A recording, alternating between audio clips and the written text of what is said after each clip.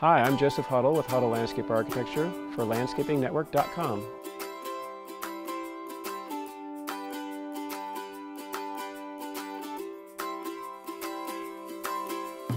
So if you want to get a mature tree in a planting pallet, one of the choices is the olive tree. With olive trees, you can transplant them with a fairly small root ball.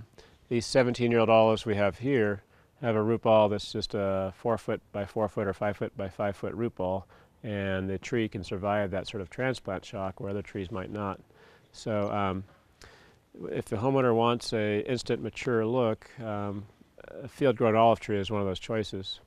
The downside of a field-grown olive tree would be that it is going to have fruit, so you do want to locate it in an area where the fruit drop would not cause a staining problem on, say, a front patio or front walkway. One of the reasons why we had these olive trees was that in this area there are some old olive groves on the hillsides, and so it fits in.